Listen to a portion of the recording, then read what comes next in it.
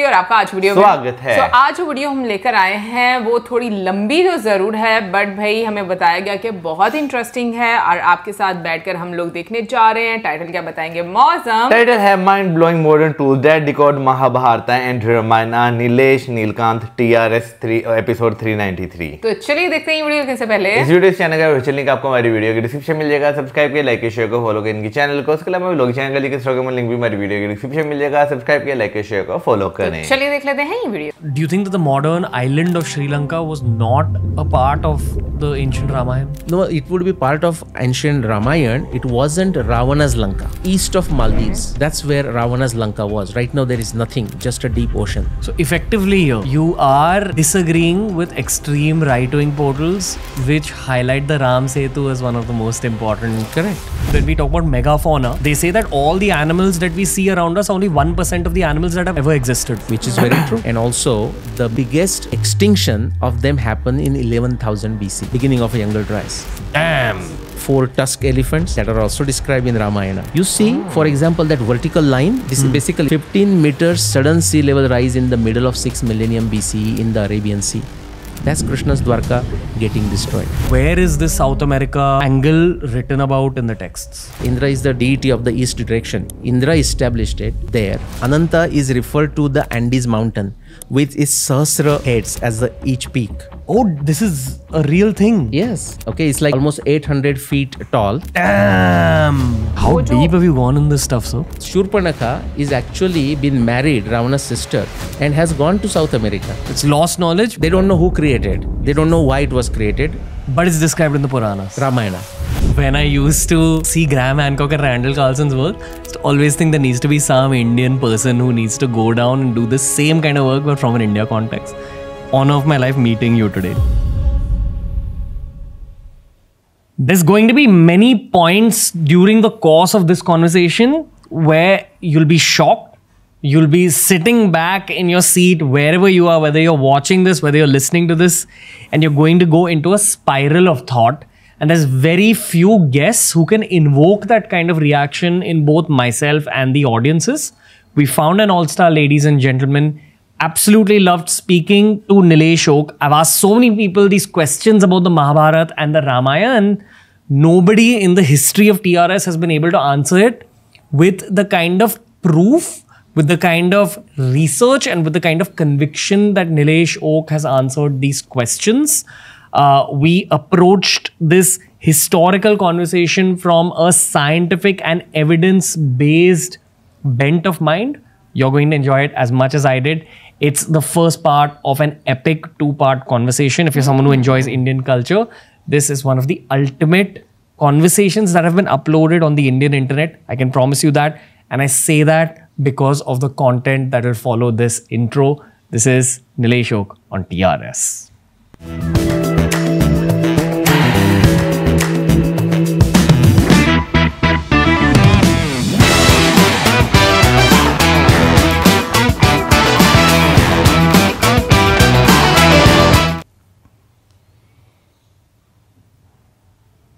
Welcome to TRS, Nilesh Nilkanth, sir. Very happy to be here. I love that you're an engineer. I love it even more that you're an evidence-based, I'd also say passion-based, modern-day historian in many ways. This is something I've learned from Dr. Luke Coutinho, who told me that like expertise is always an outcome of passion. And expertise becomes more of an expertise when you back it up with evidence and data. So we're doing a Mahabharata and Ramayana episode after a very long time on TRS. We've had archaeologists on the show. I've noticed that often academically trained archaeologists and historians really value evidence. And I'm sorry I'm starting it out like this, but they often dislike people like you. I don't think audiences dislike people like you. But it's always the professionals of an industry who have gone through that grind, who've put in those years of work in their own studies, who don't love it when someone without a degree actually comes and speaks. But if you scan history, there's been a lot of greats who've not gone to a particular college to study a particular subject and still become experts of that subject. Yeah. Let's begin by talking about dirt archaeology.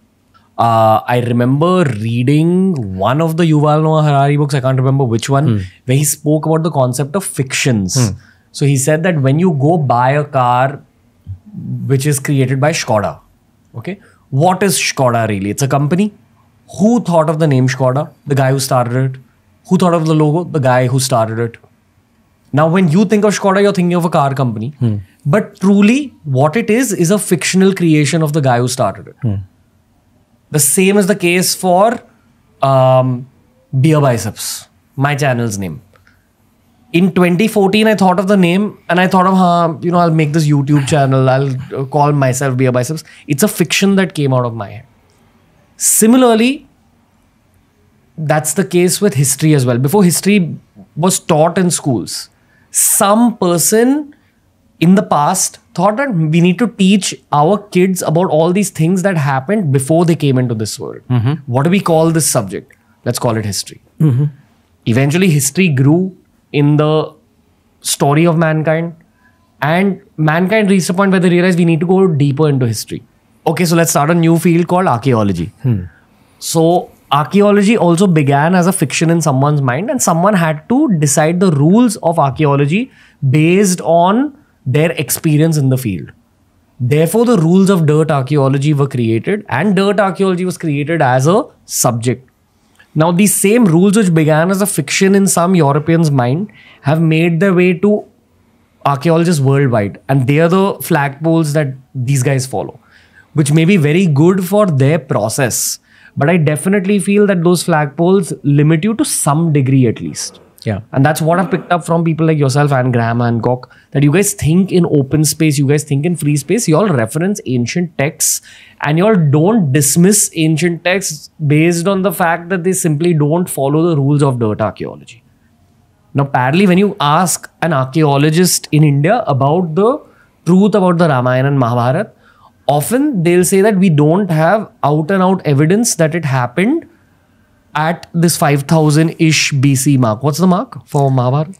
For them, you mean? No, what's the mark you've come that's to? like, so Mahabharata happened, I'll give you the formula of 7. Mahabharata happened more than 7,000 years ago. That's what the evidence shows. Ramayana happened more than 14,000 years ago. And Rigveda definitely more than 21,000 years ago. So think of the multiplication of 7. I'm thinking of a very weird thing in my head which I have to voice out. But based on the dates that you've given, which is 5561 BC, that's the Mahabharata, and Ramayana is 12,209 BCE. Like, think simplicity, you can say more than 14,000 years ago for Ramayana. Gotcha. Yeah. So we are 7,000 years away roughly from the Mahabharata, and Correct. the Mahabharata was 7,000 years away from the Ramayana according to your dates. Yes. So we are as far from the Mahabharata as the Mahabharata was from the Ramayana. Yes. Do you think that's why the knowledge is coming to the forefront again? Because of the 7 multiplication of 7? Yeah. Could be. I mean, I'm not a numerologist, but hey. Mystical Good cycle thought. of Good 7,000 years. Cute thought. Good thought, yes. Yeah. You know, I'll tell you one more thing I've learned through the show, which is that when Krishna passed away at the end of the story of the whole epic, they say it was the beginning of the Kali Yuga. And the Mahabharata happened in the Dwapar Yuga. The Ramayana happened in the Treta Yuga. Now, again, if we go back to this timeline that I just mentioned, Yeah. effectively, does it mean that the time difference between each of the yugs is 7,000 years? Then? One may reach that conclusion. I would say I will give you a brief on the yuga, but that may require a full episode. That's how fascinating it is. Yuga, in the Indian context, the simple definition, if you look at the time, is a period of time. That's the simple definition. A certain period of time. Like, it's like saying, bring me a cup of tea, but the cup size may change. Something like this. So yuga is a certain period of time. There is one researcher in Odisha. He's a retired IPS officer, Arun Upadhyayji. He has collected 26 plus different definitions of a yuga. To that, I have added 10 plus. So possibly the number sits at this. But to simplify the matter, I would say yuga is not even the period of time. Okay, there is a sense of it. I'll give you a quick, the Nile's notes on that. Cliff's notes, okay. 4 types. For example, in Aitareya Brahman, Okay, this is based on your action. The yuga is defined. I will just, instead of Sanskrit, I will just go English straight. What is Aitareya Brahman? Aitareya Brahman will go now, say, think of Vedas. The Veda has a Samvita, which is the mantra. After that, when the mantras are used in a yajna, there are some other manuals, like how to do the yajna. Okay, so car, you know how to drive a car, but how to maintain the car, or how to start the car, check the car. So that is the Brahmana Grantha, nothing to do with the word Brahman otherwise or something like this. Then there is a Aranyakas, which is a philosophical discussions on those mantras and the yajna. And then there is a Upanishad, which is essentially Guru teaching that same philosophy and everything else to Shishya. So like that. So one of the Brahmana Grantha, Aitareya Brahman, connected to Rigveda, it says when you are sleeping, you are in a Kali Yuga. When you wake up and sit up, then you are in a Dwapar. When you stand up, you are in a Treta. And when you get into action and you start walking, that is, you are in the Satya Yuga. Kruta Yuga. It says Charayaveti, Charayaveti, Charayaveti. Keep on walking, keep on doing action. Stay in the Satya Yuga, stay in the Kruta Yuga. Now this is nothing to do with the time. This has to do with the action. Okay, so let's look at another one, the emotional state. Like Einstein's, you would have heard, like, you know, you sit with a beautiful lady for an hour and it feels like a minute, and you sit on a hot plate for a minute and feels like an hour. By the way, do you know that Einstein actually performed that experiment? Oh, that will be a digression, so I'll not go there. 1938, after doing this experiment, he wrote a paper. He borrowed Charlie Chaplin's wife for the date. And he traveled from New Jersey to New York in Oyster Bar, sat there, and when he felt like, looked at the clock, 57 minutes, and he felt like with Charlie Chaplin's beautiful wife, he felt like it was only a minute. Then he went to New Jersey, performed the other experiment, sitting on a hot plate. Anyways, so exactly like this. In the Bengal, there was a great saint, you might have heard the name Chaitanya Mahaprabhu. Like Hare Krishna movement sort of comes from that. He wrote only 8 shloka. One of the shlok he says, because he was a great Krishna Bhakta, Radha and Krishna Bhakta, he says, Yugayitam nimeshena. So the word Yugayitam nimeshena, Chakshusha pravrushayitam, Shunyaditam jagat sarvam, Govinda virahename. If I have a separation from Govinda, my Ishta Devata, nimesha, just a blinking of an eye, that time feels like a yuga. So he's stating an emotional state, just like Einstein's theory there. This is the second kind. The third kind is what people have confused for the fourth kind. The third kind is like, you have heard 432,000 years of Kali Yuga. Have you heard that? Yeah. Double that is like a Dwapar, 864,000. Triple that is a Treta, and then 4 times that. That has absolutely nothing, nada, to do with the chronological yugas of Ramayana, Mahabharata, and so on. That has everything to do with a mathematical computation formulations in astronomy that allows us to tell us the absolutely precise and accurate orbital periods of planets. But somewhere that confusion happened, and it was used and understood to be the durations of yuga. And that's why you are comfortable when only 7,000 years. I'll come to that in answering that. The third one is basically there is a yuga of 5 years. Okay, in the calendrical yuga, the Panchanga yuga. And then that was used along with the astronomy evidence of the type I refer to talk about the time periods. Okay, now to answer that question, so you said it seems like 7,000 years and the yuga is changing. Possibly so. But Mahabharata gives a beautiful definition. If you remember recently, our Prime Minister Modi ji, he referred to Kala Chakra badal raha hai. If you have heard that statement in the context of Ayodhya Mandir and so. You know what it is? Actually, how do you change the Kala Chakra? We do it. And Mahabharata says, Raja Kalasya Karanam. A king or an administrator, depending on how he administers the kingdom, the particular type of yuga comes. And I will not belabor on that point, but Mahabharata goes on giving many examples of this. So depending on the administration, a time comes. And I add my original contribution, just like Raja Kalasya Karanam, I say Praja Kalasya Karanam. Praja has to develop the civic sense also, and a different type of yuga comes. Okay. What would you like to say about that 7,000 year duration? It's very magical. Okay, I find it very useful in the sense of mnemonics, but just the way I look at things, although it's a fascinating numerology thing, I don't read more into it. Okay, fair. Let's talk a little bit more about the reality of the Mahabharata. The one thing I've always questioned, even as a kid, was what were Rakshasas?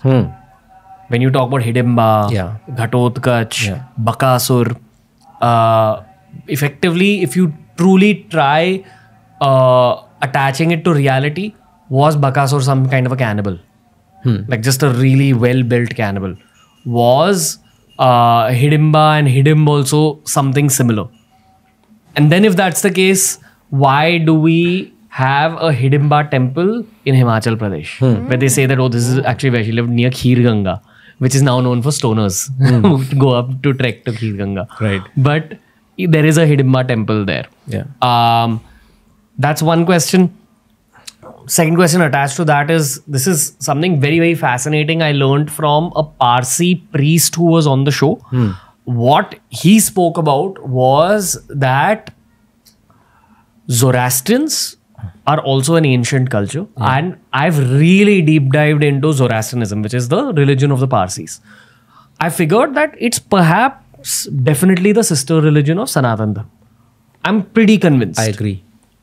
Even when you talk about the modern practices, it's literally in parallel with Sanatana Dharma. Be it worshipping fire, be it mantras, be it avastha, how we have Sanskrit. Now, in their mythology, the word daiva was villainous. Yes. In our mythology, the word asura was villainous. Yeah. Cuter fact, in their mythology, Ahura is noble. Like it is the name of the angels. Yeah.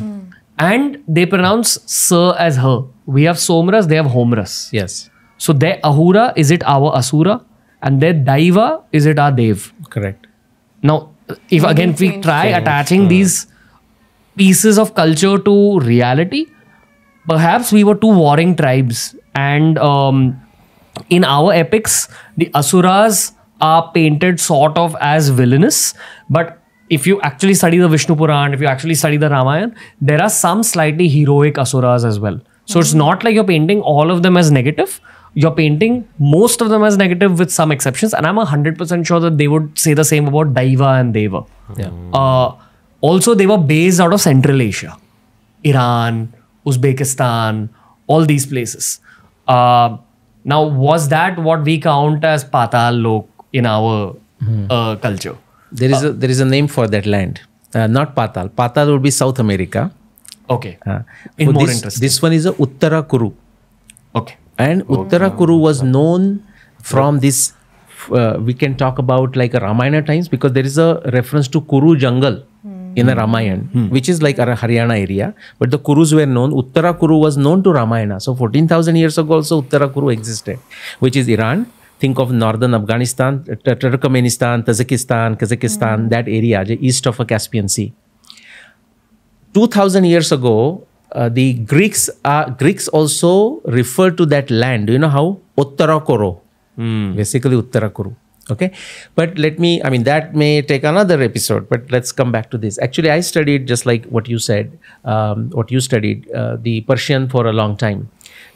My study started with Lokmanya Bal Gangadhar Tilak, who wrote a book, the Orion and then the Arctic home in the Vedas, going back to 140, 150 years. By the way, he is the Adya archaeoastronomer in the world, not just India. Using astronomy in a way to understand our history in the modern times was started by Lokmanya Bal Gangadhar Tilak. Okay. So the references that you said to, and I would ask you a question, did your guest, the Parsi guest, mention how far in the back in antiquity they refer to Zoroastrian religion? Yeah. Because I will say, if you want to say the number, that's great. If you remember how far back he wanted to go. It went roughly to what you're talking about as the Ramayana time period. Great. Because in Mahabharata, there is an indirect reference to Narad Muni coming to Yudhishthir, and Narad Muni think of this as the journalist, but journalist with the integrity. Okay. So there is a reference to Narad Muni coming to Yudhishthir and referring to a certain practice with the fire worship and all of this in a somewhat distant land, but not that far distant land, and as a very mysterious, interesting practice in about 7,000 years ago. Okay, but there are enough references. In fact, there is this reference to Atharva Veda. They are the followers of Atharva Veda. That is what is known. But something else, Asura, actually, if you look at into the Rigveda, Asura is actually very much eulogized, very much praised. It's not seen in the negative way at all. Indra is called Asura, which is the highest deity there, So that's now Varuna is called Asura. Over time, this is what happens. Why now we may say Rakshas as a bad person? Rakshas, the Sanskrit basis for this, there can be many meanings. That's the beauty of a Akshara. Shabda can have many meanings in the context, but Akshara, which is just a letter, can also have many meanings. When you combine, it becomes different meanings. Rakshasa is Rakshamiti Rakshasa, the one who protects. But think of it, one who protects, which means he has to be powerful or she has to be powerful with the weapon knowledge and everything. Now, someone who is a powerful, power corrupts, and absolute power corrupts absolutely. Over a period of time, something counter can happen. Simple example is our Sikh brothers. Not all of them, but Sikh, the origin of Sikh is into protecting Hinduism. But eventually, when the Khalistan movement came into being, they were talking things against India or against Hindus and so on and so forth. So those who were meant to protect Hindus at some point for 1,000 different reasons, will not go into that, almost became enemy. That can happen. That's the reason of this. Now, so Ravana was a Rakshas. But Ravana is in the disciplic succession, he is a son or a grandson, great-grandson of a great sage, great rishi. But person can turn around, that can happen.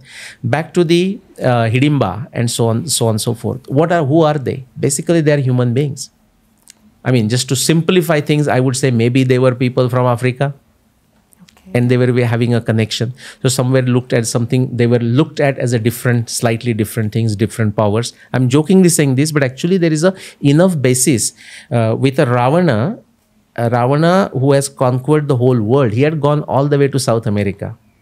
I mean, in every direction. And he was, even India, he was controlling all the way to Himalayas and all the way to where we are sitting right now. That's why his generals were there into Nasik. From where actually eventually Shurpanakha incident happened, and then Ravana snatched away Sita. So he was controlling the pockets, in the old times. He was very powerful.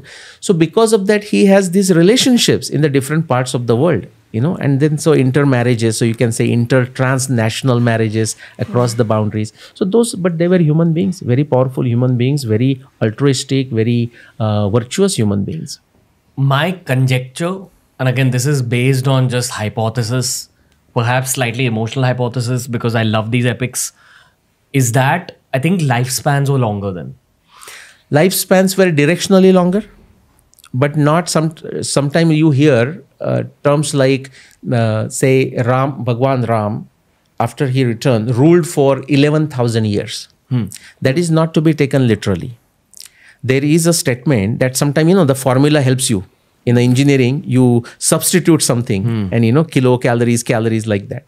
So there, the formula is Ahoratra Samvatsara. The common sense should never be left out, So Ahoratra Samvatsara, which means in certain circumstances, you consider a reference to a year equal to the day. And of course, vice versa. Gotcha. So 11,000 can be divided into days, and that will come to 30 years or something like this. Got it. So not those extreme years, but to your point, absolutely valid. Based on the calculations in the Mahabharata, we have to accept, there is no other alternative to accept that Bhishmacharya was about 140 plus years old at the time of Mahabharata war, and he fought for the first 10 days. That's almost impossible for us to believe. I don't mean folks out there. It's impossible for me to believe that. Yeah. But there is books like Autobiography of a Yogi, where they speak about detailed Kriya Yoga, which is a form of yoga that involves, for lack of better words, your own energy channels or pran or chi, like Chinese culture. Yes. They actually talk about how you can extend the biological life of your body, and there's multiple chapters on it. Not going to deep dive into that for the sake of a free-flowing conversation. Yes. So I would assume that lifespans were longer. Yes. Health was generally better. Yeah. But the human outcome of a longer lifespan is a longer time to build bigger kingdoms. Because effectively humans are tribal species. Yes. So effectively what you're saying is they were probably just physically much better human beings. Correct. Who may or may not have had some kind of mystical powers, which is why they were initially perhaps kept for the protection of society. They had goodness in them as well, Yeah. but sometimes power could corrupt. Correct. And that's why the heroes of the epics like Bhim, like Ramji come in and take on Rakshasas and Asuras. My question to you now is about the South America angle because it's come up on the show. Yeah. Where is this South America angle written about in the texts? Okay. No, great question. It's written in multiple places. But when we are narrating something, we have to start somewhere. So let's take that point as the time of King Bali. So in the Dashavatar series, the Vaman, the Vaman avatar. And Bali, Mahabali, or sometimes known as a Bali, was a very virtuous king. Sort of in the southern part, you can say, southern part of our modern day India. But it could be broad. It could have influence over Indonesia. We just don't know that. And he was so powerful, like Abhyuday. He has made such a prosperity that almost the other side is envious of it. Other side meaning within Indian context, I'm saying. And then they go to Vaman and says, do something about it. And I will not go into that story, but to bring it back to the Patal. So the story goes like this, and people should read it with all their previous spectacles removed, like with a very objective fashion. They will get this. It's there in Bhagavad Puran. So he subdues King Bali. Vamana subdues King Bali. And we'll not again go to the detail because I want to take you to Patal.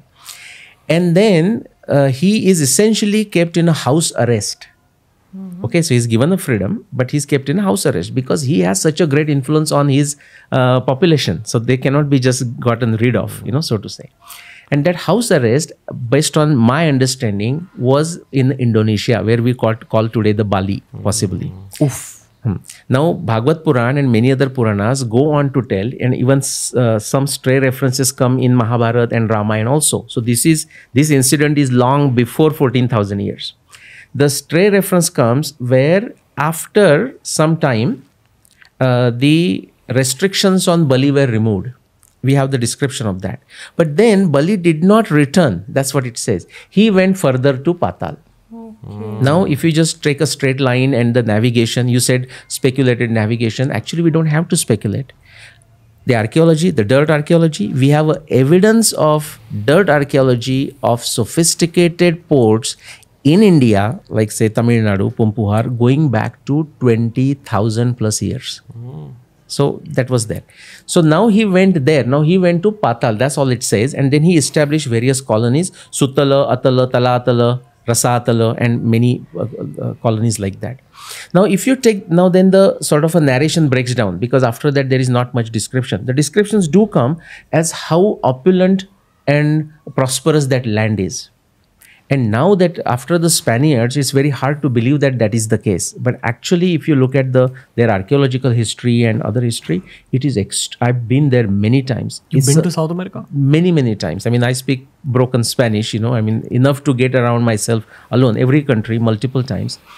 But you see, for example, Peru, they have 400, they not have now. In the ancient times, they developed 400 varieties of potatoes. And they know which potato to plant at which height and so on. If you look at the names, you will find some fascinating things. For example, so Bali did not return, went further to Patal. Now this is the relationship. Bali's great-great-grandfather is not immediate father, but it looks like as if he's a father, grandfather. No, not really. Many generations in between. He's a Virochana. Virochana, Prahlad, if those are the names. Now, in South America, there is a story that somebody came from across the land, across the ocean to civilize us. And do you know what is the name of that person? Viracocha. Now, if you see the spelling, it can be Virochana, literally. Viracocha. And he civilized us. That is what the belief there is. So in the South America, the Incas, but you come further up to the Mexico and all that area. They have many stories like this. Another one, in the Mexico, there are these people are called Aztecas. Aztecas. Now that has to do with Agastya, but also Aztec, the sages. Oh, damn. And think of the snakes. Like, as a child, forgive me, as a child, when I grew up in Konkan, halfway between Mumbai and Goa, and we used to see lots of snakes. And, our elders used to say, maybe to get rid of our fear, if you see a snake, just say Aztec, Aztec, Aztec 3 times, and the snake will not do anything to you. Usually snake doesn't do anything to you. But that sage Aztec is connected with the Nagas. Now, Nagas, just like the Rakshasas, were human beings. They are mentioned in the Mahabharata very well. That's how the New Delhi, the Indraprastha was established, by getting rid of the Nagas, so to say, by burning the Khandava forest. So the sage who was connected with the Naga as individuals, we have so many names Naga everywhere in the Andhra Pradesh if you go today, and Kerala, by the way. So those people also migrated there, possibly with a Bali. And that's why you see all the symbolisms of now Chinese call it dragon, because they took that route, by the way, going there. And also the sea route, but also through Alaska. And so these Aztecas, the word is Aztecas. Again, they refer to that person as someone who came and civilized them. But something more fascinating, Ramayana is aware of that land. Mahabharata is aware of it, but Mahabharata actually less so. But Ramayana, Sugriv knows so much about that land. I'll just give you an idea. Sugriva's Atlas is my talk series. So when all the Vanara parties, who are also human beings, by the way, jokingly I say the people of Karnataka, because that's where the Kishkinda capital was. So 4 parties, the Vanara parties, they are going in the 4 different directions. And Sugriva is giving them the landmarks, just like go there and take a left turn at a D-Mart, we will say in modern times in Mumbai.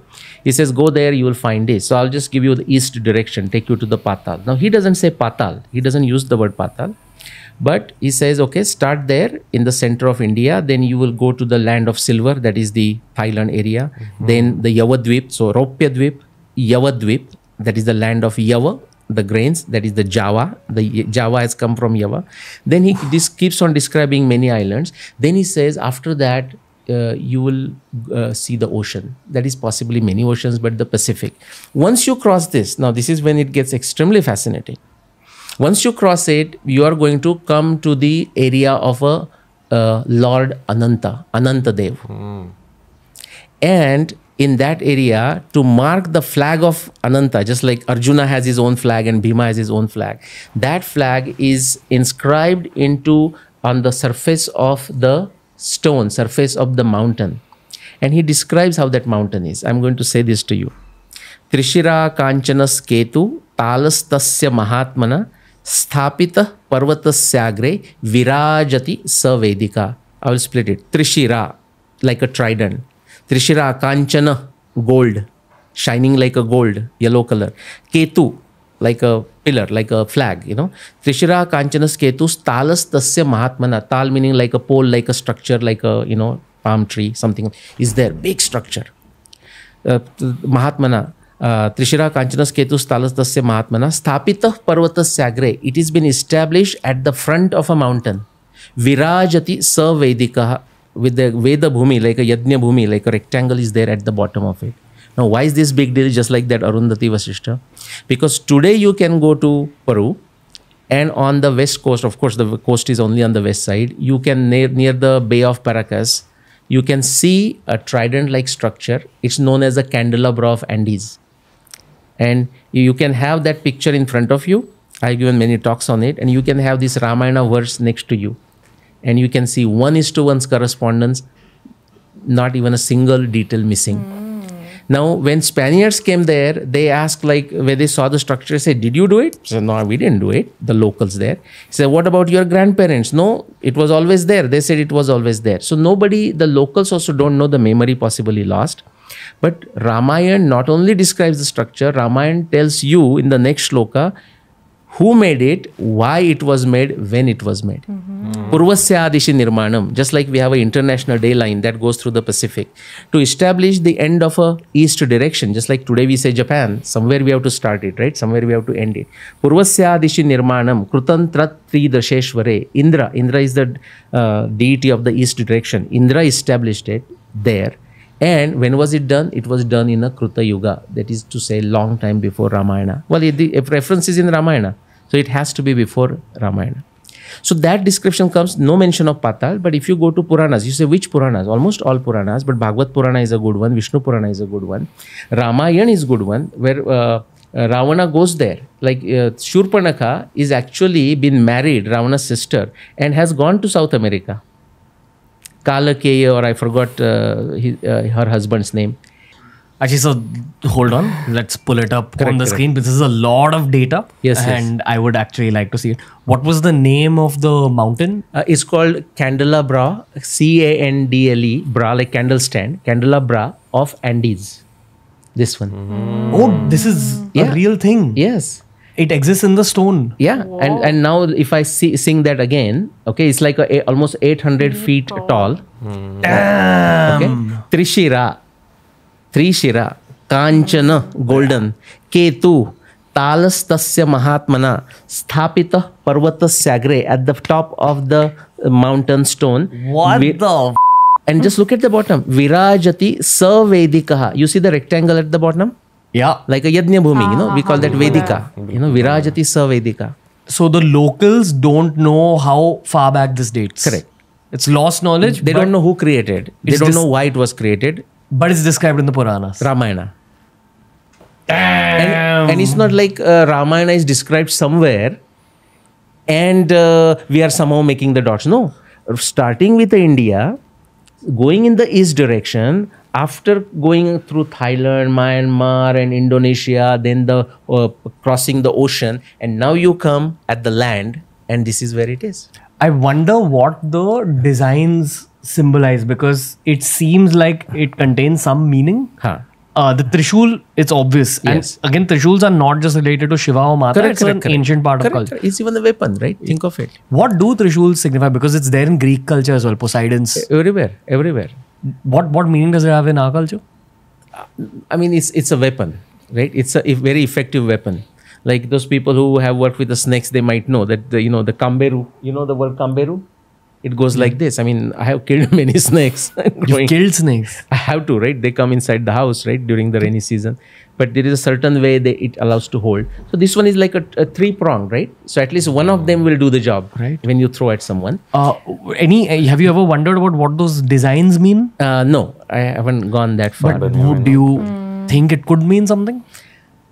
See, what the description is, it is the insignia of Ananta. But I'm going to give you one more surprise there. Okay? So the shlok comes there. We can pull the shlok also if you want. Okay, so go to valmikiramayana.net. That's a website? Valmiki Ramayana. Whole Valmiki Ramayana is there. Okay, let me just read out the English translation. Yeah. On that Shalmali island in Wine Ocean, you will be seeing the mansion of Vinata's son named Garuda, the eagle vehicle of Vishnu, which is decorated with numerous jewels and which in sheen will be like Mount Kailash, the abode of Shiva. This mansion is construction of Vishwakarma, the heavenly architect. So the mansion was there. Archaeologists have not found it, or it might have been destroyed, But go to the next one. Now this Rakshasa begins, okay? Tasya Shaila Nibha Bhima Mandeha Nama Rakshasa Shaila Shrungeshu Lambante Nana Rupa Bhayavaha. There are 3 types of vampire bats that are found in the fossilized. Just let me give one more piece of context here. Yeah. We had Ami Ganatra on the show, who I felt was one of the premier experts on both Ramayana and Mahabharata. And she constantly keeps highlighting Valmiki's Ramayana as the only Ramayana that should be referenced when it comes to even storytelling. And this is all based on Valmiki's Ramayana. Okay, so this is as much proof as you can have as a Sanatani. Yes. Now let's go on. Okay. So now you can read the translation for verse 41. Therefore, thereabout, horrifying and merciless demons of various shapes and similar to mountains in size, called Mandehas, will be dangling upside down from mountain peaks. Who is dangling upside down? bats, right? Now, so sometime, I wouldn't say exaggeration, but embellishments like mountain in size, maybe it's like a mountain. In fact, their color is like a ash color, like a mountain stone color, so not always mountain size. They're not that big, but embellishment can happen. Now people may remember because of this. Or perhaps, when we talk about megafauna, they say that all the animals that we see around us, only 1% of the animals that have ever existed. Which is very true. And they constantly talk about megafauna being prevalent in unexplored lands. Like Australia has a lot of megafauna even today. The big birds. Correct. The kangaroos are megafauna in so many ways. But if you study zoology, megafauna was extremely prevalent in Australia. And I'm sure it was prevalent in South America because of Galapagos Islands also. Exactly. I would agree. And also the biggest extinction of them happened in 11,000 BC. After Younger Dryas. Yeah, around that time. Exactly, during the Younger Dryas. Beginning of a Younger Dryas. Damn. Possible. Yeah. And Graham Hancock talks about it. But I have Quaternary Extinction, a book this thick. And it just goes on and on. We can talk about the 4 tusk elephants, but we'll come to that. That are also described in Ramayana. Okay, the first half of this episode, I was just in a very active brain zone. Right now, my skin is active. I'm just getting goosebumps with like every sentence. Yeah, but let's complete this first, okay? Then we'll come to 4 tusk elephants. Okay, so you understand that although it is called Rakshasa, in reality it is a bat. Okay, now go down. Yeah. Te patanti jale nityam suryasya udayanam prati. When the morning happens, they go up there, look at the shadow and catch their prey. You can read if you want the day after day. Day after day, those demons will be falling in water when sun always burns them at sunrise. And when the impetus of Gayatri hymn fells them down, yet they will be resurfacing and dangling on the mountain day after day. Seems a lot like some kind of giant bats. Right? Okay. Yes. Now today, with the remaining, whatever we have remaining, the megafauna 99% being extinct, but even with what we have, right now we have 3 varieties of these bats, vampire bats in South America. Now, we have watched too many vampire movies. So we think vampire bats are everywhere around the world. No, most of them, they eat animals and insects and all, and then fruits and whatnot. But the vampire bats, in the sense of blood-sucking bats, in the whole world, they are only available right now in South America. Okay, so this is very solid evidence for that, by the way. Okay, now go down. Okay, keep on going down. We skip slowly. Yeah, okay. Just let me read that. Okay, so Shweto Rushabho Nama Parvata, white Rushabha Parvata. This is referring to Andes, by the way. You're talking about this 44B? 44 first line, yeah, 44 first line. In the center of that milk ocean, there is a white mountain of colossal size. Named Rishabh, surrounded with closely growing trees, ever flowered with flowers of heavenly fragrance. Yeah. And a lake renowned as Lake Sudarshan is also there. Go to Amazon, go to Bolivia, Peru. Beautiful. Which is replete with silvery lotuses whose fibrils are golden in sparkle and which kingly swans will be scampering about. Yeah. Well, now go to the next one. So skip 46. It's not that relevant. Okay. Keep on going down. I'll tell you. Yeah. Damn, how deep have you gone in this stuff, sir? Well, you full stop. But I wanted to show. Okay, here, 51. Okay. Can you bring up? Yeah. Okay. So stick there. 52. And you can read the whole translation, but I'll read 52. Sure. Now we are talking of Andes mountain. We are going to talk of the structure in the verse 53 that I just read, and we saw the candelabra of Andes. But just before that, it is saying this structure that we saw is the insignia for the Ananta, which is verse 52. Asinam parvatasya agre sarva bhuta namaskrutam sahasra shirasam devam anantam nila vasasam. Anantam. And sahasra shirsha is what? All the peaks of Andes. That's what the analogy is. Okay. There you shall see then, O Vanar, the lotus petal, broad-eyed, thousand-hooded serpent god in black clothing. The lotus petal, broad-eyed, thousand-hooded serpent god in black clothing named Ananta sitting on top of that mountain. That's what the symbol was. And sustaining the earth on his head who will be like moon in his brilliance and whom all beings hold in reverence. They all will have a meaning. We'll ignore it for the, Sure. for brevity. I think it's describing the symbol. For brevity. But something else I want to tell Sure. you. So the next one is the insignia is given, which we already discussed. But now what I want you to do is go to search function. So remember Ananta. Okay. Ananta is referred to the Andes mountain with its Sahasra heads as the each peak. Right. Now go to search and type Mount Ananta in Andes. Okay. So it will come like a cerro. Okay. So yeah. Yes. Now story is very similar to this candelabra of Andy. Now what can happen? The Western world came in contact with South America in the recent times only 500 years ago. So two possibilities.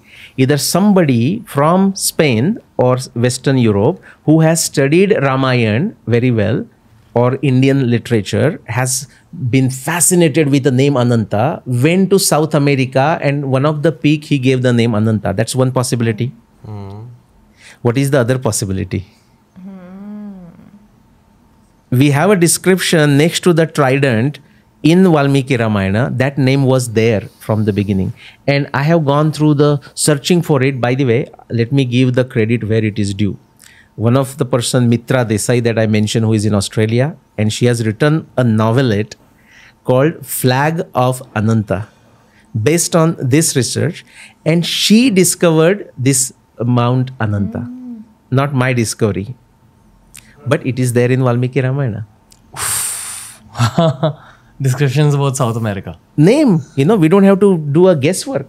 And if you look at it, like, if you say, okay, who gave the name? Like, which Spaniard gave the name? You come across saying, this is a native Indian language. Indian meaning those Indians there. Quechua or Aymara, those are the languages. It comes from there. Bottom line, nobody knows. Well, Ramayana knows. Dear archaeologists. I mean, see, this is where a lot of people get stumped. I'm talking about academia, Right. In specific. Yes. Where they don't have responses to this. They will call it coincidence. But how many coincidences you need? For example, Aurora Borealis will not do that. That will be another separate episode. Sugriva's Atlas, if we do it. Sugriva, in summary, knew when he is asking Vanara parties to go in 4 different directions and he's giving them landmarks like this, this is only in the east direction. He gives the landmarks in the north direction, Kailash and everything going further, the plantation of the bamboos and everything. And you can... Can we talk a little bit about this? Sure. Very interesting. Yeah. What has he spoken about in the north? In the north, he says, start with the center of India. Always, start from like a gateway of India type of thing, center of India. You go further. Now he's going across the sort of a Tibet / Tibet, where how we people do Kailash Yatra these days. He says, you will come to the Kailash area. He describes Kailash area, not a surprise. People may easily know that, but he describes it. He says, a beautiful land, cooler temperatures, no trees. And you can go and check it even now, kind of thing. After that, he says the land of many rivers, which is, if you consider which land is that is the 40 latitude today, like the western part of China, today's China, and then Turkmenistan and Kazakhstan, that area. That is called Uttara Kuru and Uttara Madra in our literature. So we say where it is, it's there in Mahabharata, it's there in Ramayana, and it is there in the Puranas. Okay. After that, now this is, remember, this is the description from 14,000 years ago. Today you can go just fine until the Arctic Sea, at least in the summer. But Sugriv, 14,000 years ago, he is saying, and I'm putting the 40 latitude just to make a point. He says, beyond Uttara Kuru and Uttara Madra, there is a land. Sugriv beautifully describes what it is, but he tells the Vanara party, do not dare go there. If you go there, you will, first thing, it's very hard to go. He describes Arctic Sea all the way. Uttara Samudra, Uttaram Payasam Nidhi. That's how he describes the Arctic Sea. But if you go there, you will find it impossible to commit back. Now, why is that? Because the ice age is taking place there. People think ice age meaning the whole earth was covered. That was not the case in last million years. But the whole entire Europe, especially Northern Europe and Northern America, they were covered with ice. So he's saying, don't go there. There's like a permafrost and tundra-like conditions. We know that from the climatology study. So he says, don't go there. So that's in the north direction. He describes aurora borealis. You know what that is? Northern lights. Yeah. So he says, even when it's a dark land, even when the sun is not there, but the place is so bright, it's beautiful. Okay, aurora borealis possibly is referring to. Mahabharata also describes when Arjuna goes there.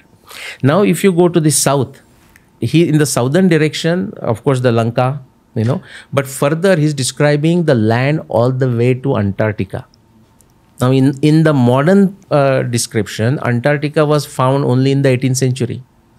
If you see the maps before 18th century, the Western maps, the Antarctica is like left empty. Now, there are some maps in Italy, for example, and Turkey, who actually show the landmass there. Those are from 15th century. What does that tell you? And this is guy Piri Reis. I don't know if that came into any of these things. Piri Reis was a Turkish navy man, like admiral or something. And he says he created this world map based on, this is 15th century, 16th century. So Columbus maps also he used.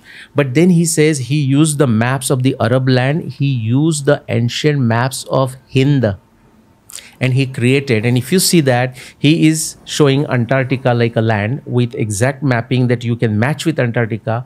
The map was created in 15th century, but history books and academia will teach you that Antarctica was discovered by Europeans in 18th century, 17 something. Because the winners of war always rewrite history books. Yeah, because discovery has a very different meaning in the West. Discovery meaning under the dictates, under the permission of the Christian church, the Pope, you find certain land. It doesn't matter whose it belongs to, you basically grab it. Church has given you the right to grab it for yourself, whoever discovers it, meaning literally sees it. So Vasco da Gama discovered us. It doesn't matter what rights we have, what we want. To him, it was like the India is for him to explore and exploit. And that's what he did, to the best of his ability. And then the British did the same thing. So the inside their psyche it is there. For that we can blame them. Not blame the current But the issue is also that modern academia still completely blindly looks at that system as gospel. In so many ways. Yes, because see, academia is I gave a definition of Nassim Nicholas Taleb, See, it is a regimented thing that they want to stay there. It's a regimented thing. Which is why countries have straight borders now. So that conflict remains in these countries. We remain third world. Why has Kashmir been divided in this way? Correct. So that we would be at war for hundreds of years and both countries would suffer. Exactly. And be engaged with each other. Yeah, same thing they did in Africa. Yeah. Right. It's a century-long geopolitical ploy that's actually still working. Right. Teaches us a lot about how human society can work also. True.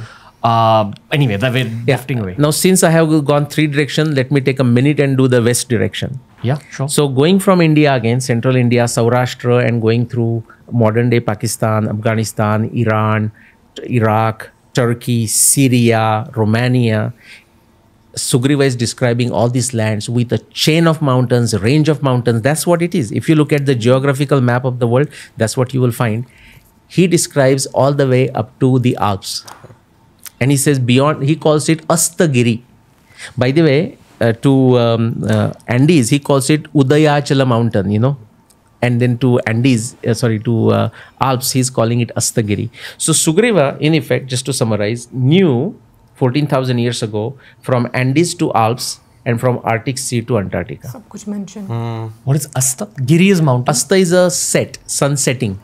Setting of a sun. Mountains. Yeah. Udaya, Asta. Okay. Yeah. Rising the and mountains where the sun sets. Sunsets. From the point of view of India, if you think of it, with the India in between. Sure. Yeah. In the same way that he's described bats in South America, has he described other megafauna or people in other lands? People, especially in the Indonesia and Papua New Guinea, that area, beautiful descriptions. I mean, we can go for hours. Beautiful description. Like, he describes the folks whose ears, and now you can see that in Africa today, ears have come down to like, to their waist or something, or the lips coming down, which you see in Africa. Body modification. Yeah, body modifications. Yeah, like this. And in Indonesia proper, also in the Papua New Guinea, you actually see people putting all kinds of paraphernalia, just like a feathers and decorating themselves and so on. And those descriptions come there. Okay. Yeah. Anything else about megafauna? Megafauna, not much. At least not that I recall right now. Okay. The question that's popping up in my head is the whole Hanumanji jumping across the ocean Yeah. and then meeting an Asur on the way to Lanka. Yeah. And then slaying that Asura. Yeah. So my on the way to Lanka, right? Yeah. My co-researcher, again, amazing researcher, Rupa Bhati. Bhati ji. She's out of Gujarat. She's an architect by profession, but this is what we do: engineer and then do something. She has her interpretation of it is that as Hanuman was going to Lanka, and not to Sri Lanka, by the way, that will be open another box, so I won't do that right now. We will be doing that. But it's referring to actually going, think of this as going east of Maldives. That's where Ravana's Lanka was. Right now there is nothing, just a deep ocean. West of Maldives. East of Maldives. Because okay. zero prime meridian Understood. that goes through Kurukshetra, Sthaneshwar, Ujjain, Vatapi, and Lanka. Lanka is 0, 0. 0 longitude, 0 latitude kind of thing, right on the equator. So that's where we have to go, Maldives. We have to just go east of Maldives. Right now there is a deep ocean with a geological anomaly. Again, we won't open that box right now. It won't tell us much other than something funny happened there. What do you mean something funny happened? The earth crust there below the ocean is one of the thinnest. And we don't know why that happened, but it's just one of the geological anomaly, So that's something to be noted down for maybe for future research. Why do geologists believe that it's thin? They don't know. That's why it's an anomaly and sort of a mystery and, research. What if you dig through? It will be interesting thing to do. Need a geologist on the show to Yeah, that's ask right. about that. That's right. So effectively, what you're saying is either there was an island there that got submerged. Yeah. Or it even possibly, again, Rupa Bhatti ji has done great research, many similar things, or because of, say, and I'm going to come to that question that you asked about Hanuman running into these individual creatures. Very volcanically, possibly very active area then. And there are evidence that going back to only 2 centuries, 3 centuries, it has happened in Indonesia. A small island with an active volcano broke into pieces. So actually when it broke, it split, it moved on the surface of the ocean, so to say. Literally the islands became separated from each other. Something might have happened and then it would have disappeared, and Maldives and the whole Lakshadweep could be pieces of that, I mean, that's all speculation for now. If it exploded, it would have gone in the east direction also and perhaps joined that whole Papua New Guinea. That's too far. That's too far, right? Where we are looking at, from Papua New Guinea or Indonesia would be too far. But this is a possibility. Do you think that the modern island of Sri Lanka was not a part of the ancient Ramayana? No, it would be part of ancient Ramayana. It wasn't Ravana's Lanka. And there is a sufficient evidence for that. For example, Sri Lanka, I don't know if you know this, but the name Sri Lanka was given in 1972. Now, what happens is, see, for example, the land of Sri Lanka could be part of Ravana's kingdom. For all it matters, we don't know that. India, majority of India was part of Ravana's kingdom. Like a whole Maharashtra was a part of Ravana's kingdom based on this description. But what we know is that even recent histories, like going back to only 1,000 years, when people are writing, and our Puranas, many times they will say, like person living from their Lanka, then going to this island, then going to this island. In the list, they will refer to Simvala Dweep, which is the old name of Sri Lanka. Simvala Deep. Because Sinhalese moved there. I mean, the Sinhalese, right? Correct, right? So that is a very recent. I'm talking last 1,000 years. But my point is, even in the last 1,000 years, they are referring to Lanka as a separate place from Sinhala Dweep. So effectively here, you are disagreeing with extreme right-wing portals which highlight the Ram Setu as one of the most important parts of Yes. Ramayana history. You're not refuting the Ramayana 100%. Correct. But you're trying to look at it from a more evidence-based geographical perspective. Yeah. That the island of Sri Lanka is not Ravan's Lanka that we Correct. hear about in Ramayana. Right. But Ravan's Lanka was possibly an island that was accompanied with a lot of volcanic activity Yeah. that perhaps got submerged, just like that Atlantis story that we've heard about. Yes. And I remember reading this report way back. This is when I was a teenager and websites used to be very popular in the mid 2000s. Someone had written an article about how Atlantis possibly could be Lanka. It doesn't need to be. Actually, again, if you have to go there, we have to pull another graph and Go for it. Okay. Go for it. Okay, go to Google. Do Paul Blanchon. Okay, so yeah, the same guy. By the way, he did his PhD in the same university where I was doing my master's in Canada. Amazing individual. Now, what we need is one of his paper. Okay, reef drowning during the last glaciation. Hold on, just give me a second. What year is that? 1995. 1995. Perfect. Click on that. Yeah, wohi. And you are going to be fascinated. I'm going to show you 3 Atlantis. Damn. One is Ravana's Lanka. Second one is the Plato's Atlantis. Third one is Krishna's Dwarka. Right on one chart, if we find this. Okay. Reef drowning during the last deglaciation. Yes. Evidence for catastrophic Rise sea event. level rise and ice sheet collapse. This is the global warming that happened in that phase. And by the way, the global warming we see today is accelerated because of pollution. Correct. But it is also an act of nature, taking away nothing from the reality of global warming. It's a massive problem environmentally speaking today. Correct. But the earth goes through cycles of cooling and warming up, which is why we see ice ages in the first place. And deglaciation, Correct. which is what he's talking about. The question I have for you is, was this nature based or was it because of some catastrophic event like a meteor strike? No, it doesn't. It's not named meteor strike. It is that global warming that has begun in the last 20,000 years. Again, it's not some global warming the first time. No, the whole cycles based on astronomy as well. That's going on. Right. So last 20,000 years ago, why do we say that? Because that was the LGM, last glacial maximum. And since then, water sea levels are rising. Okay. So the sea levels are rising very smoothly, but they are interrupted by these CRE, catastrophic rise event.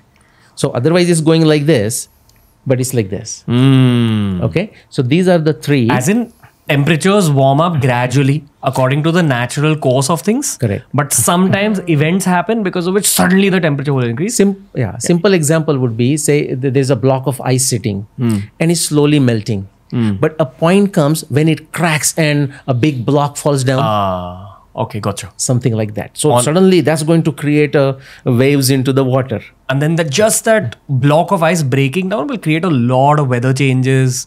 It'll recreate maps, Changes the water levels, migrations of people, loss of life. And everything that people are afraid that global warming will cause in the 2030s and 40s could happen in one shot if nature wills it, like it happened back then. catastrophic.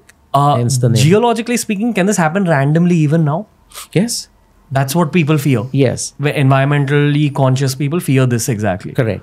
And see, environmentally, we should be cautious irrespective of this global warming and sea levels rising because we need a clean earth. Yeah. And earth is dying, in many ways. But in terms of the sea level rise, we may be close to how high it gets. Okay. That is not to say be very comfortable in Mumbai and Los Angeles and New York. No, we should worry. Like it's going to get worse. It might get worse before it gets better. But we are almost, if you look at the 100,000 years of record, we are almost there in terms of the highest sea level. Right. Possibly. Sorry. Yeah. I'm not letting you continue. Again, this is for better understanding. We had a meteorologist yesterday. Please. Yes. He's one of the most reputed ones in the world. His name is Dr. Jagdish Shukla, and he's contributed a lot to the Indian climate change movement, etc.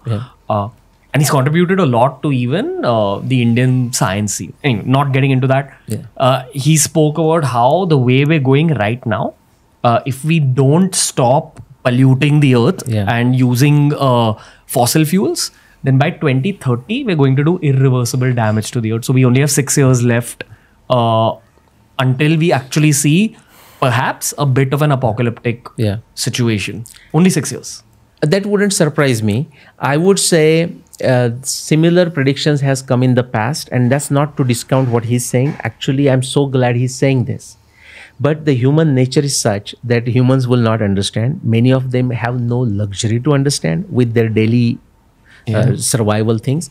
So it is for people who have a luxury of thinking like this to do something about it. But what will happen is the earth is also extremely vibrant, and it is capable of reversing itself. But that's not to discount his point. Actually, I don't know if it's a 6 years, because similar predictions I have even heard in 1990s and we are still around, but maybe not as healthy as we ought to be, or things like that. So it is happening. I mean, the oceans are dying in a certain way. You know, the sea life is going away.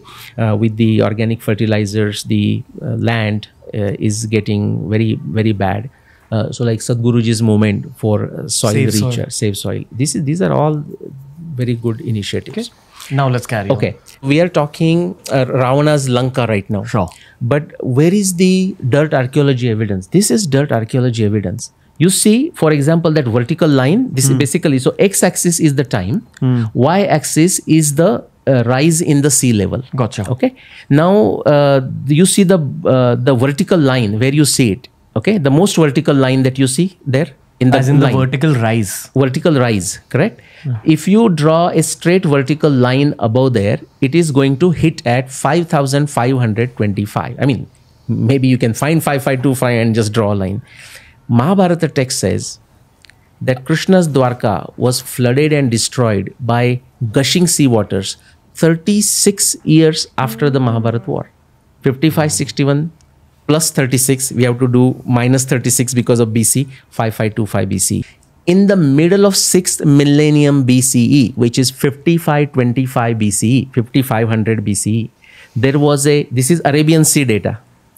Dwarka is on the Arabian Sea, west coast of India. Sudden sea level rise, listen to this, of 15 meters. Imagine 15 meters happen in Mumbai. Forget 15 meters. 3 meters would be disastrous. 15 meters sudden sea level rise in the middle of 6th millennium BCE in the Arabian Sea. That's Krishna's Dwarka getting destroyed. 2 meters is about a 6'5" or 6'6" guy. 6 feet, simple 6 feet, yeah. And you're saying 15 meters. So 50 feet. 7 times that much. 7 6.5 foot guys kept one above the other. Yes. That's how much sea levels rose. Yes. All over the world? That's the interesting part. We can go around the world if you like. But this one is only the Arabian Sea, which has a direct connection with the Krishna's Dwarka. I wonder why, keeping physics in mind, it wasn't all over the world. Great point. Actually, a brilliant question. And I'm not doing this to praise you. I'll still take it. The brilliant question. Do you know why? Because there is a phenomenon called subsidence or subsidence. Whereas because water is a liquid, you would imagine that around the world they are all connected, and in an equilibrium state they should attain the same height. Yeah. True. But the local landmass with respect to the ocean level is also changes. Okay. God, because land can be shaped differently. Locally, right? Because these are the tectonic plates, different tectonic plates. Right. So and some pieces of land might block out the water like a dam. Correct. And actually land goes down. That has happened in Dholavira in Gujarat. The land has come up in our times. So the ocean is no longer there in Dholavira. 2 reasons. Actually, water level is coming up. So why the water went away from Dholavira? Because the land has risen. There. But so this is Dwarka, Krishna's Dwarka. What Sir is effectively saying is the crust of the earth is not like an eggshell. It's like a combination of different pieces of earth that go all around, float around, but also go up and down. Correct. And then there are many other sub-phenomena, like we call it, this is a tectonic, like the tectonic land, but there is something called earth crust displacement. Also earth crust displacement, like a orange skin moving over the core of the orange without moving the core of the orange. Wow. That's another phenomenon. Something else. Depending on the quality of the clay and everything, what sinks, what comes up in an individual area changes. It's a very complex phenomenon. Okay. Now remember, the time of Ramayana. There is no written evidence, but in the tradition of India, Kerala, I have seen from a Kerala novelist. Actually, he used my dating and wrote a novel. I mean, he wrote his novel, used my dating of 12,209. Okay, Trivin Nair.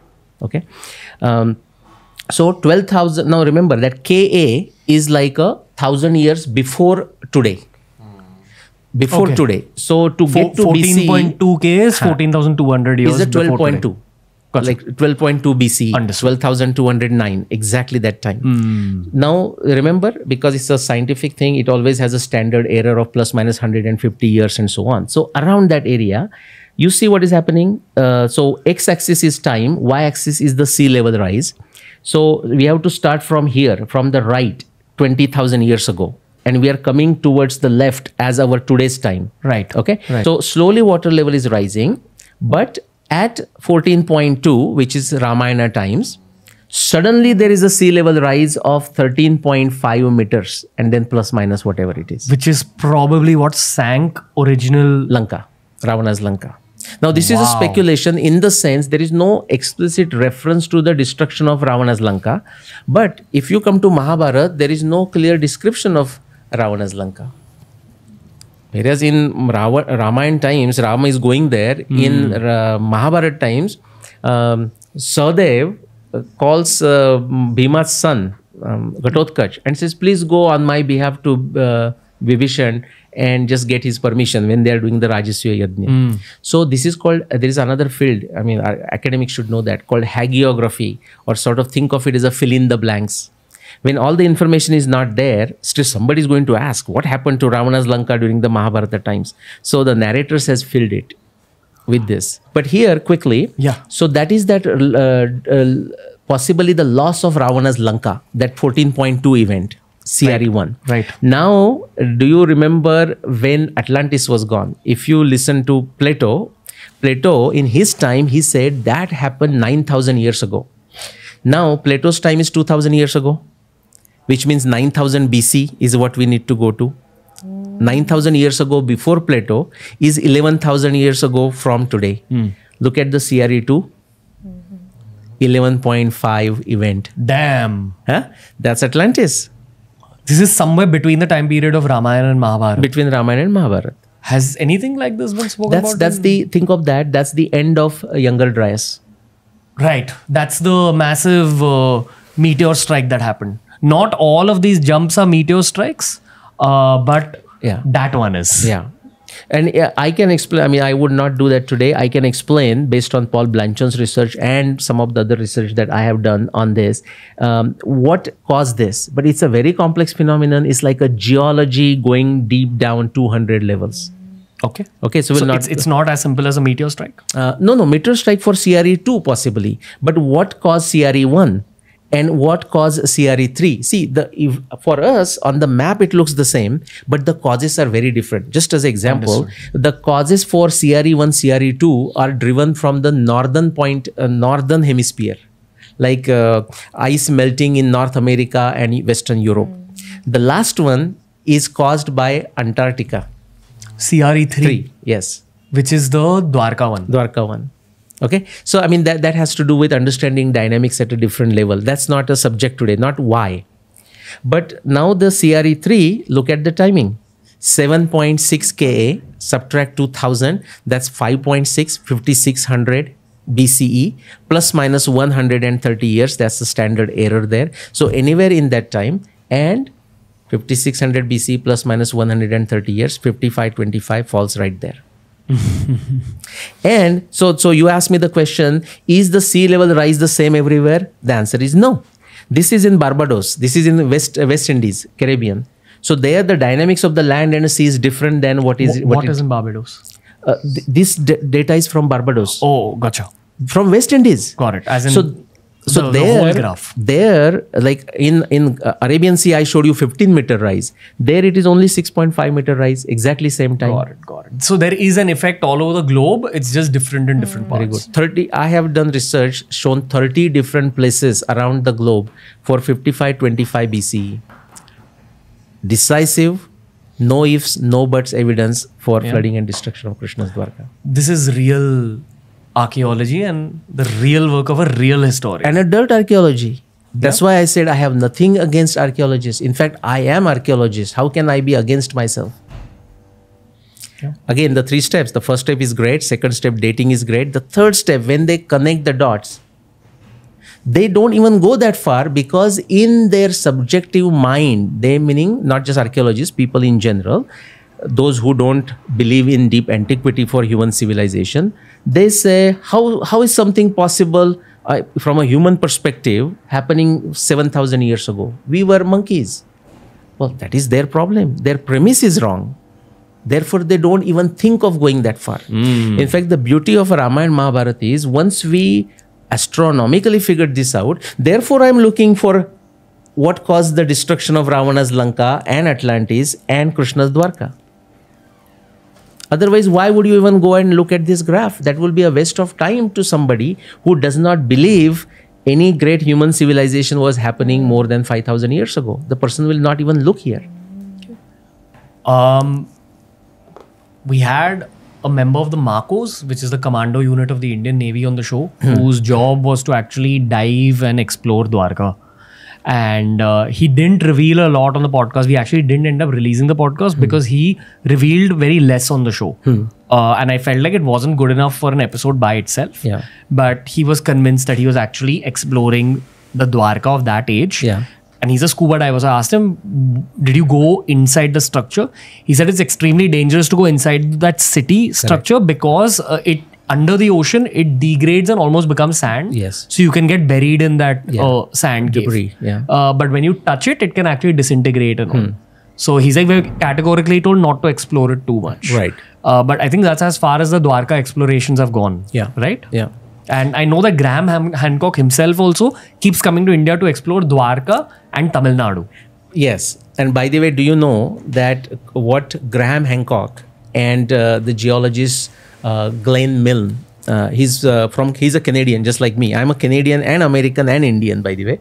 So I have communicated with Glenn Milne a lot on this geology data. So Graham Hancock and Glenn Milne, when they researched Dwarka and the time period they came up with, do you know what that time period is? 5525 BC. They show, I mean, if you see the Graham Hancock film on this underworld or whatever it is, the disappearance of an island on the west coast of Gujarat, that is Dwarka, and I agree with him completely. It's there in my research too.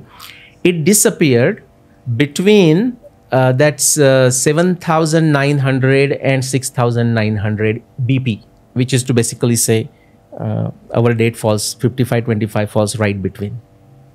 So then he moved on. It is too sad, because if you would have stuck to it, now see, this is the challenge, okay? So for example, I don't know, I mean, Graham Hancock does so much more research, he's always exploring more fields, so he may not have a time. But it surprises me that he has done the research, and only if it takes the pain of just opening my book, which many people have suggested to him, I don't know why he has not opened. That's like a bingo, another reward for him for all the hard work that he has done. For some reason, he has not connected the dots. I don't know why. But whatever he claimed for Dwarka is what I have shown. But from what? From all the archaeology data, but also from the narrative data, also from the astronomy data. So literary, the narrations, the terrestrial and the celestial. So this is a terrestrial evidence. This is a terrestrial. And it's happening in 30 different places. You go to Vietnam, you find it. Black Sea in Turkey. The formation of Black Sea, again, maybe we'll do another one on this separate. Dwarka. Krishna's Dwarka is an episode by itself. The formation of Black Sea, do you know when it was formed? You can take a good guess now. 5525 BCE. Now, this is a very fascinating story that possibly your audience would love to hear. So I have written my book, first book, When Did the Mahabharata War Happen? The Mystery of Arundhati in 2011. And I'm full-time working for a big corporation that time. So I'm not talking much about it other than doing my research. Fast forward to 2015 or so, I have written my second book also, The Historic Ram. A prisoner from Tennessee prison writes an email to me and he's been caught for some pot or something which was not allowed at that time there. So he writes, and he's writing something, and I'm not exactly understanding what he's referring to, but he says everyone is talking about the 6th millennium BCE, and now is this new guy, he's referring to me, oh, he's also talking about something happening. And I asked him, because I was fascinated, I responded to him, says, who else is talking about this? So he sends me the name of the book, and immediately I went and pulled that book from the library. The book is written by 2 geologists from Columbia University, New York. Okay, Ryan and Pittman. And they have given some name like a Noah's Ark or finding Noah's flood or something.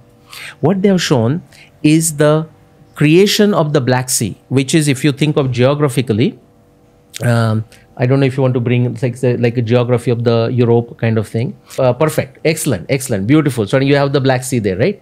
So you see the word Spain and Portugal. Just below that is that Gibraltar area. Gibraltar area. That is the entrance to Mediterranean from Atlantic. So now imagine this is a global event.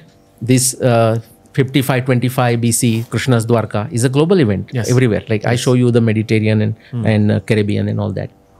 So the sea level rising into Atlantic, the water is gushing into Mediterranean.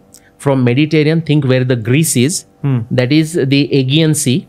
You come further to the Greece near that Bulgaria or whatever written, that is the Sea of Marmara. And now if you want to expand just to the Black Sea, so where the Istanbul is written, that is the Sea of Marmara on the south and the Black Sea is on the north. There is that Bosphorus channel basically.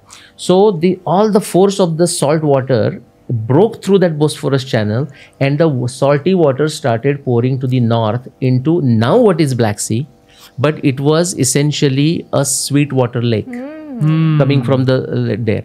And you know, using 9 different scientific parameters, Ryan and Pittman from Columbia University have shown that this event was a sudden event, and it happened 5525 BC. And the book is out there. So this prisoner from the Tennessee prison sent me the information about this, and I'm saying, my God, I'm researching this for like a 15 plus 20 years now, and I did not know anything about this. Again, the point I want to drive is, unless I'm looking for evidence for 5525 BC, even if somebody presents it to me, I will not see it. Right? So you should have a possibilities. So if people in their subjective foolish judgment close their eyes and say nothing happened before 5000 BC, even if there is a evidence, they don't know what to do with it. Because a lot of their life's work and lectures and public talks will be proved slightly wrong, if not entirely wrong. And the thing with that is, in science, actually, see, all the revolutions happen by proving the previous theory wrong. And actually, we should rejoice it. See, if somebody comes tomorrow and comes up with a year which is different than 5561 BC and can scientifically and logically prove that that is a better date than mine, I should be happy and not just somehow fight with that person. Now, what is very clear is that date, I can tell you, would not be any time after 4500 BC because Arundhati Vasishtha observation will not work. There is a Bhishma Nirvana. I wrote a whole book on that, which were only 1.5 pages in my first book. And I thought people will get goosebumps. Nobody got a goosebump in 2011, not by 2015. I said, I need to write another book.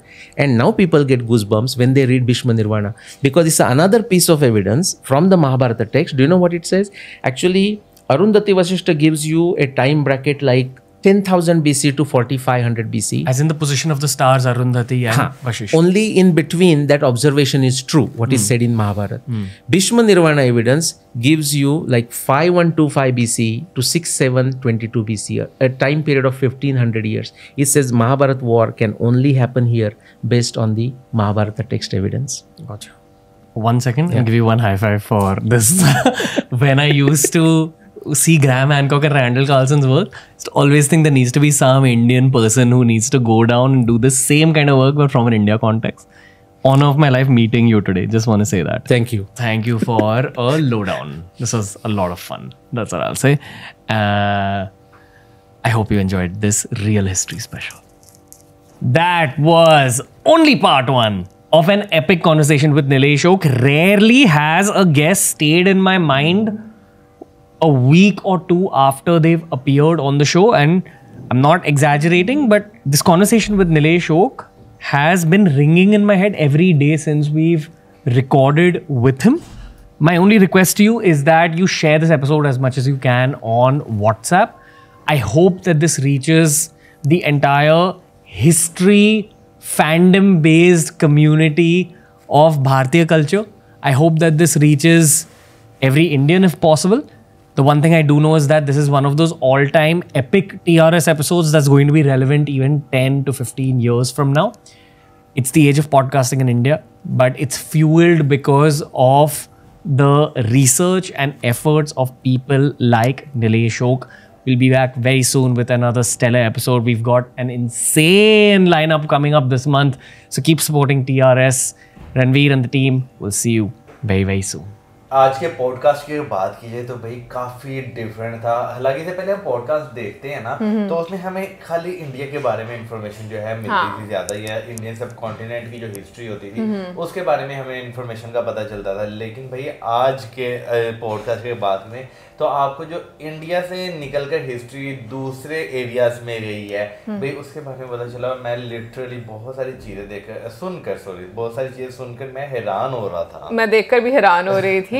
Even मैं ये बात बोलूँगी कि हम लोग जब भी India के बारे में बात करते हैं तो ज़्यादातर हम लोग इसी ही जगह पर घूमते हैं, ठीक है ना? एग्जैक्टली, उससे बाहर तो हम निकलते नहीं हैं।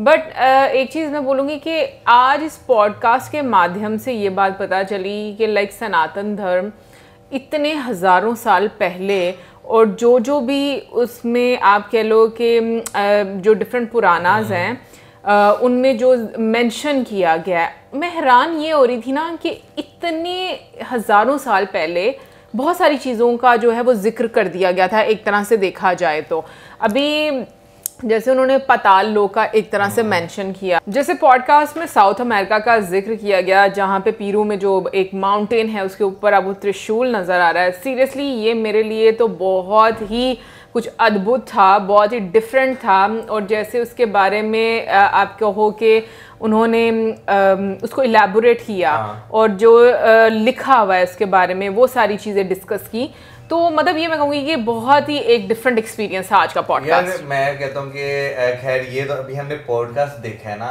तो जब हम दुनिया के बारे में डिफरेंट चीज़ें देखते हैं, क्योंकि भाई मैं अपनी और ईमान की नॉलेज की बात करूँ ना, हमारी नॉलेज बहुत लिमिटेड है, बहुत कम है। हम जब चीज़ें देखते हैं तो हमें जो है ना उसके बारे में पता चलता है। लेकिन हाँ, दुनिया में जब ऐसी चीज़ें, जब टेक्नोलॉजी इतनी ज़्यादा इन नहीं थी, जब आपको जैसे आज का टाइम देखने को मिलता है, पहले का टाइम इस तरह आपको पता नहीं इस तरह देखने को मिलता होगा कि नहीं देखने को मिलता है, ये भी एक हमारे दिन में चीज़ें चलती हैं।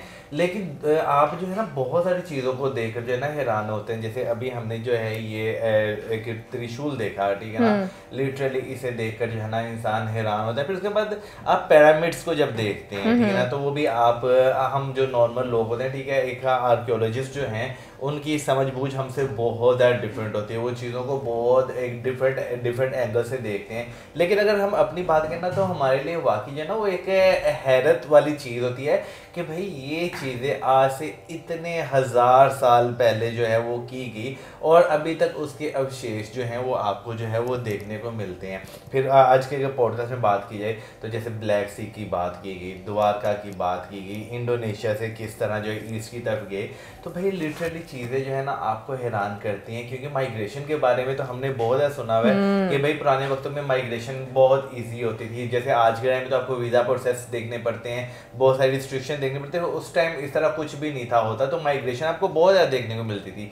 लेकिन फिर भी जब आप चीज़ों के बारे में पढ़ते हैं, सुनते हैं, उनके बारे में समझने की कोशिश करते हैं, तो लिटरली आपका जो ये वाला पुर्जा है ना, एक टाइम पे आके थोड़ा सा थकना ज़रूर शुरू हो जाता है। बीच में जैसे बाली का जिक्र किया गया और मतलब जिस तरीके से डायरेक्शंस जो हैं वो बताई गई। इनफैक्ट आई थिंक वाल्मीकि के बारे में भी जिक्र किया गया था कि उसके बीच में भी जैसे डिफरेंट एरियाज़ का जो है वो जिक्र किया गया है। तो मेरे लिए तो ये चीज़ें वाकई में बहुत ही मैं कहूँगी कि नई थी, जानने वाली। फिर उसके बाद रावण की लंका की बात करें, सी लेवल की बात करें, और मैं सोचती हूँ कि हम लोग ना बहुत, जो आम इंसान है वो बहुत डिफरेंट तरीके से सोचता है। इवन के अभी जैसे हम लोग इन्वायरमेंट को लेकर बात करते हैं, तो जैसे एक आइस एज की भी बात की जाती है, उसको लेकर भी अब जिस तरीके से चीज़ें डिस्कस की जाती हैं, और हमें लगता है कि शायद हमारे साथ ही ये पहली मर्तबा हो रहा है, या इससे पहले अगर हो भी रहा है तो पता नहीं कितनी मर्तबा हुआ होगा।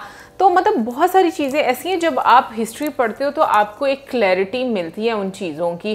तो जो मैं कहूँगी कि रावण वाला था, कि रावण की लंका के बारे में जो बात थी, एक तो वो भी नया था, और रावण का जो मतलब उसका जो एरिया था, जैसे महाराष्ट्र के बारे में भी जिक्र किया गया, वो भी मेरे लिए एक नई जानकारी थी। काफी दूर तक जो है फैली। बिल्कुल, हमें पहले ये लगता था कि भाई सिर्फ वो एक श्रीलंका का एरिया था, वहां तक है, लेकिन वो आज पता चल रहा है कि भाई वो भी जो है उसमें भी आपको ये नजर आता है कि भाई नहीं, वो जो मालदीव वाला एरिया था या लक्षद्वीप वाला एरिया था, वो वाला उसकी लंका में जो है वो आता था। फिर अच्छा, वैसे अगर पानी की अगर बात की जाए ना, तो ये तो भाई हकीकत है कि पानी जो है ना वो सी लेवल जो है वो ऐसा ऐसा जो है ना वो बढ़ रहा है, लेकिन हम इंसानों को उस चीज का उस तरह एहसास नहीं होता। जो एक आम इंसान की मैं बात करूंगी, अगर बाकी जो डिपार्टमेंट होते हैं या उससे रिलेटेड जो एक्सपर्ट लोग होते हैं, भाई उन्हें तो इस चीज का आइडिया है, लेकिन समटाइम्स आप जब पढ़ते हैं चीज़ों के बारे में तो भाई आपको लिटरली बहुत सारी चीज़ें जो है ना वो हैरान कर देने वाली होती हैं। जैसे द्वारका की अगर बात की जाए, तो जिस टाइम यहाँ पर सी लेवल कुछ एक अलग एंगल के साथ राइज हुआ, ऑन दी अदर साइड दूसरे एरियाज में एक अलग एंगल के साथ आपको राइज देखने को मिलता है। क्योंकि वो उन्होंने बीच में बोली ना कि हर लैंड का एक अलग ही अपना कह लो कि उसका कह लेंगे परफॉर्मेंस होती है, टेरेन या टेक्टोनिक प्लेट्स को लेकर जिस तरीके से उन्होंने बात की। तो मुझे अब मतलब एग्जैक्टली यही बात करेंगे, इस पॉडकास्ट के माध्यम से बहुत सारी चीज़ें जो है ना वो समझ आएंगी। नो डाउट ये काफ़ी नई चीज़ें हैं हमारे लिए, और जब आप फर्स्ट टाइम चीज़ें देखते हो और सुनते हो ना, तो आपको थोड़ा डिफिकल्ट होता है उसको समझना। बट बाय द टाइम जब आपके कानों में वो चीज़ें पहुंचती रहती हैं ना, तो आप उनको अंडरस्टैंड करना शुरू हो जाते हो। सो मैं ओवरऑल बोलूँ तो मुझे लगता है कि भाई बहुत ही अमेजिंग पॉडकास्ट था, बहुत अच्छा लगा सुनकर, क्योंकि कुछ नया जानने को मिला। बिल्कुल। और इसके अलावा अगर हम लोग क्योंकि बात करें ना, जो उन्होंने जैसे जहाँ तक मुझे लगा कि महाभारत में भीष्म पितामह जी की बात की गई थी, तो पहले ज़माने में हम लोग ये ज़रूर सुनते थे कि उन लोगों की एज बहुत ज़्यादा होती थी, एग्जैक्टली हाइट बहुत ज़्यादा होती थी। अगर आपको कुछ प्लेसेस ऐसी हैं दुनिया में, मुझे अब एग्जैक्ट उनका नाम या लोकेशन नहीं पता, लेकिन मैं कुछ तस्वीरें इस तरह देखेंगे भाई वहाँ पे स्टेयर्स जो हैं भाई, जो आज के नॉर्मल इंसान है ना, उनसे ज्यादा बड़ी आपको स्टेयर्स जो है वो देखने को मिलती हैं। और जब रिसर्च होती है तो भाई आपको जो स्केलेटन कुछ इलाकों में मिलते हैं, भाई उनकी हाइट देखते हैं तो आपको लोग काफी लंबे नजर आते हैं। अच्छा, एक चीज मैं पूछना चाहूंगी, जैसे हम लोग महाभारत में देखते हैं ना कि वहाँ पे मतलब पावर्स होती थी लोगों के पास, तो मैं ये बात पूछना चाहूंगी कि जो बाकी के लोग होते होंगे, जो हमारी तरह आम लोग होते होंगे, क्या उनकी एज भी बहुत ज्यादा होती होगी और उनको भी, उनके पास भी पावर्स होती होंगी क्या? भाई ये तो मुझे नहीं पता, लेकिन अगर आप हिस्टोरिक एंगल से देखें तो आपको बहुत सारे डायनेस्टीज में जो डिफरेंट आप कह लें कि लोग होते थे, उनके पास पावर्स नजर आती थी, गॉड गिफ्टेड आप कह लें कि उनके पास जो है पावर्स होती थी। और एक और चीज़ जो जानने को मिली कि जैसे हम हर बात का लिटरल मीनिंग ले लेते हैं, वो डिफरेंट जगहों पर उसका मीनिंग भी डिफरेंट हो जाता है। जैसे उन्होंने असुर की बात की, और जो देव थे ना, उनके बारे में बात किया। सो एक चीज़ मुझे जो समझ आई, और मैं गलत भी हो सकती हूँ, अगर मैं गलत हूँ तो प्लीज़ करेक्ट करिएगा, कि उसमें ये भी आई थिंक बताया गया कि हर तरह का असुर जो है वो गलत नहीं होता था, है ना? मतलब जो मुझे जहाँ तक समझ आई, लाइक कुछ होते थे जो अपनी पावर्स को करप्ट कर लेते थे, जिसकी वजह से वो मतलब बुरे बन जाया करते थे। आज भी आपको देखने को तो मुझे लगता है असुर से भरी हुई है दुनिया, मतलब तो मुझे लगता है ज़्यादातर असुर ही पाए जाते हैं, नहीं अच्छे लोग भी बिल्कुल पाए जाते हैं। एनीवे गाइस, ओवरऑल मैं कहूँगी कि बहुत ही अच्छी वीडियो थी। ज़रूर बताइएगा कमेंट सेक्शन में जो क्वेश्चंस हमने आपसे पूछे हैं, और इसी के साथ हमें ज़्यादा हमारे वीडियो को चैनल करें, वीडियोज़ करें एंड 100%।